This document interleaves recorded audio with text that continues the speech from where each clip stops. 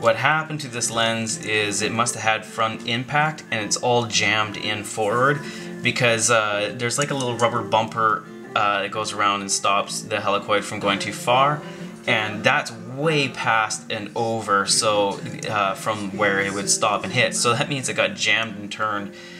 So anyways, I was able to turn the focus back and you know, I pull it out a little bit, but it's just so jammed in there. It's actually I have another 28 here, and I was looking at them comparing, and it's like about 4 millimeters jammed into the lens. So I'm gonna have to cut this shell off, and that doesn't matter because all we're using is the assembly and this, and then it's gonna be free floating on the bellows, and then the mount.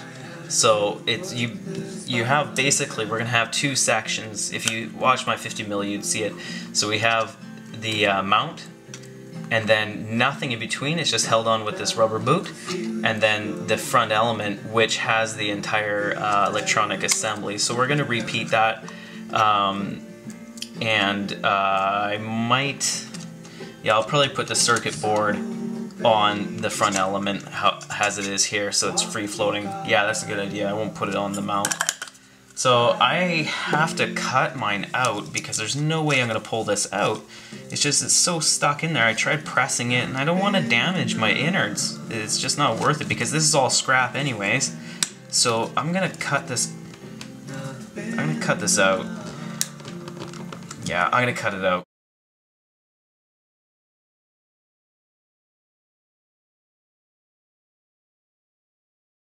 So as you know, this whole assembly is supposed to turn, and mine is just so seized. I can turn it a little bit, and there's just tons of plastic in here all peeling up and destroyed, but it's just so jammed. I'm gonna try and work and take some of this stuff off. This spins freely. And I mean, you know how the normal focus is supposed to work on these things. It's supposed to work, but I can't even, you know, it's just so locked up. You can see the plastic peeling in there. So I'm gonna work and see if I can get some of this metal off just to lighten the lens up. So you can see I managed to get this off. What I'm gonna do is unsolder this. So good thing I didn't try and repair this lens. It was so smashed. All these are all cut off, almost the bottom ones at least. And there was just plastic everywhere, so this is totally botched now. I just wiped off the grease. I'm gonna wipe it a little bit more. We took this screw out of this spot earlier, if you saw that. And so this actually, the aperture inside is held onto that. I noticed it just touches a little bit and dropped down. So we're gonna put the screw back in. It has a little bit of glue on the top, very flat and very short. So that one right here, and you can see it cinched it up there. I'm not going to fiddle with this. I was going to take this element out. I was going to hardwire this just because of movement, but I'm going to put the board down right on here, and so this ribbon's not going to move. And I should be able to just keep this wiring harness on it. And then it's less work. So I'm going to solder that back on. And then we're going to start. There's these slots here. I'm actually just put a little tape on them just so more dust doesn't get in there.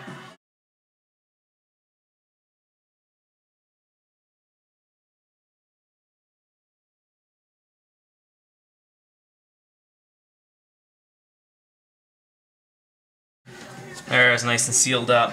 Now we're going to solder this back on right here, and then I'm going to mount this. So I'm going to do a test again, and then we'll continue. I'm going to put some double-sided sticky tape on all these parts that stick up, and I'm going to stick it down there. Then I'm going to gently wrap this, tape it down, so it's not going to be snagging.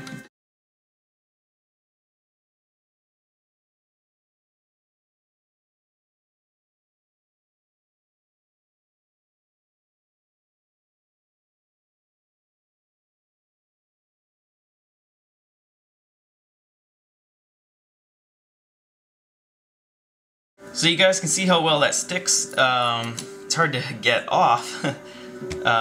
So here we go. I'm gonna place this down.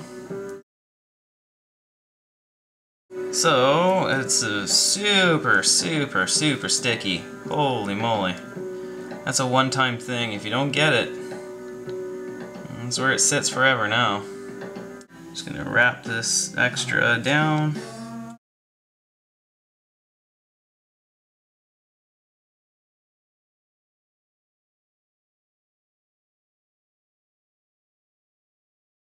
Because you're probably wondering how did this get all soldered on and everything. What happened was I built up, because we taped this down, I wanted to secure it, and I put strips of styrene across, and they were really flat, but they were like, what are they, 0.5 of a millimeter, but I realized, and this just shows Canon's how well they build these lenses and how precise they are. I didn't realize that we don't have any room to wiggle.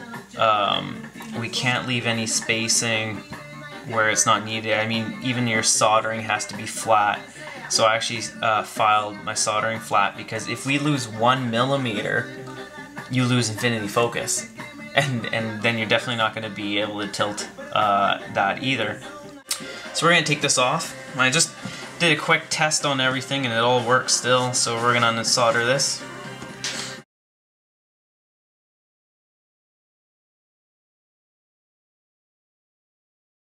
We gotta take off the this tether leash off of here, the ribbon.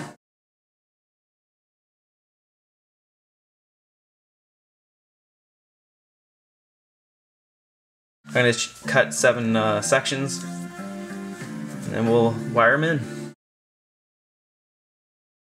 Clip them and tin them. Yeah, just pull it off. Yeah.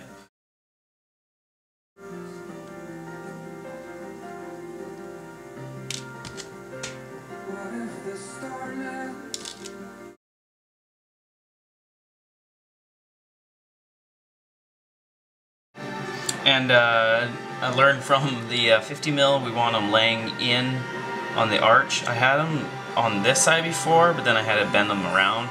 So put them like this.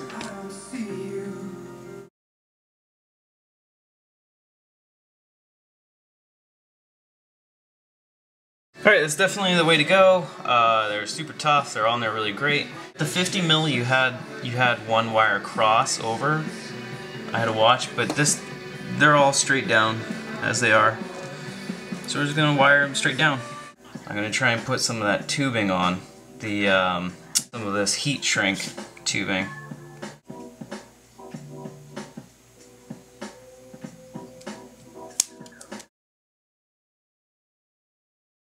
And so I'm just gonna pull them so I know which one I'm soldering.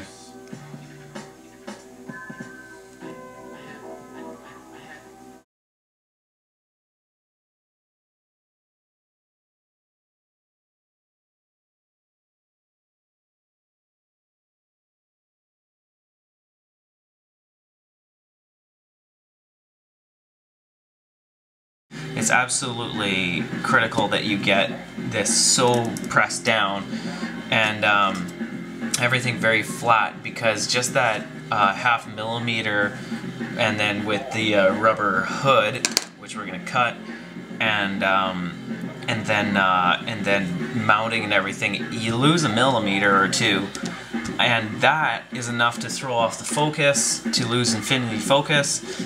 I wipe this down with acetone and alcohol just to get rid of oil, and then we're gonna tape. I got some clear packing tape, but it's very sticky, and so I'm actually just gonna run some tape, because it's paper thin. I'm gonna run some tape in between, not around high points.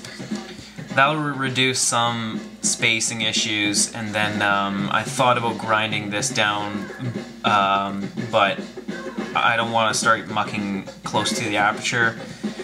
What I'm actually going to do though is there's probably 0.5 millimeter or a full millimeter on this mount of a raised area, and that was a lip to catch onto the mount, so it just had a better grip, but we don't have that, and so this is actually, if anything, this is reducing grip because it's such a small space. It doesn't have the edge that I'm not gonna make an edge to fit into this groove.